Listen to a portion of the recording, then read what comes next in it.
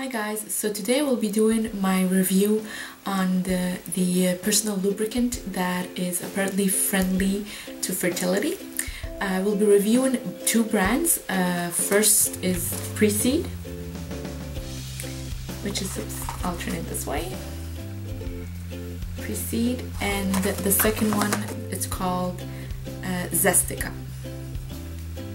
So these are the only two brands available here in where I am in Canada. So these are the only ones I will be reviewing, and it's also the only two I've used. The first one I started using was Zestica, and the reason I started using it was because, you know, as you know by watching my videos, I'm trying to conceive my second child, and I've read in a lot of blogs, and I've read, you know, in a lot of websites, and a lot of doctors have told a lot of women. I haven't personally asked my doctor, but I've read a lot of websites saying that the normal KY lubricant is bad for sperm. It might actually kill them. So we stopped using KY, but I also wanted to, you know, help with the lubrication down there, and I started, you know, browsing the net, and I found these two, which were actually available here where I am. And the first one, like I said, is Zestica, and I bought it in the form of spray. This is a little tube of spray, and the product comes out through here. I don't know where I put the box. I'm sorry, I would have shown you the box it comes in, but it's just a little box telling you it's a fertility lubricant. I've been using this for almost a year now, and I know there's been a lot of concern throughout the forums, and a lot of people using these products or wanting to use these products, asking whether or not it's, you know, really sperm friendly. And actually it is. It is. I can testify to it because I got pregnant using this one. So if it killed sperm, I would not have gotten pregnant. So the first month I used this guy, I got pregnant. Unfortunately, it ended with a miscarriage.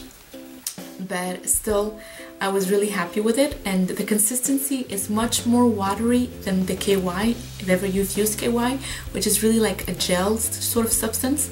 This is really watery, and it really does mimic your normal bodily fluids, and you know, it's really nice to use. So you spray it on, you spray it on your parts, you spray it on your partner's parts, and then you get busy. This one I haven't used that much. I've started using it recently. This is also sold in spray, but I use the tube with the 9 applicators, which means I'll show you. So it comes in a little tube like this. It comes in a little tube like this, and the applicators, it's to insert directly into your vagina.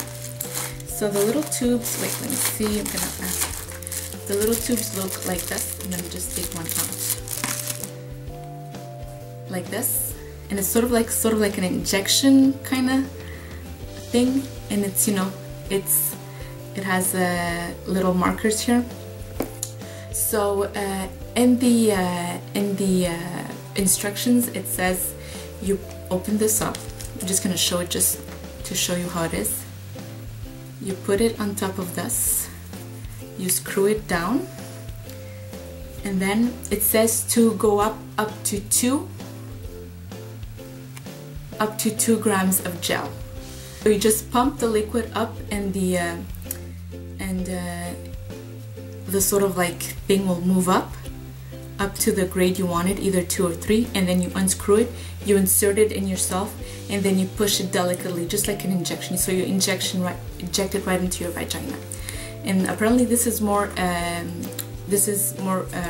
reliable, or it works better than the spray, but I've used the spray and it worked fine for me. So I haven't used this directly in my vagina.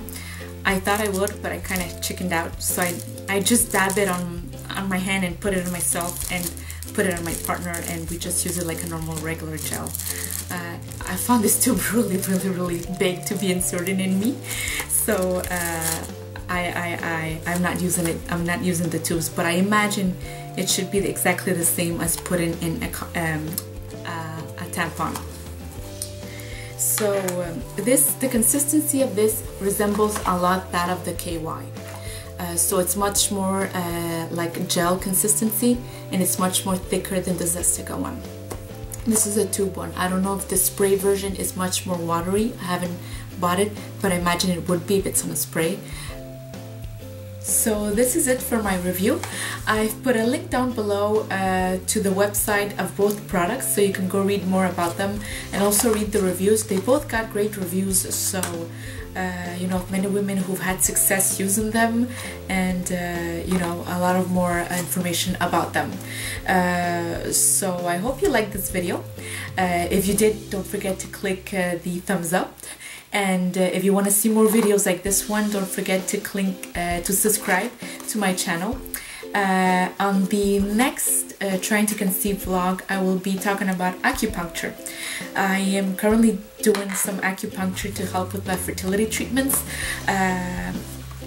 It's something that my doctor recommended, and it says that actually it enhances your chances of getting pregnant with the fertility treatments.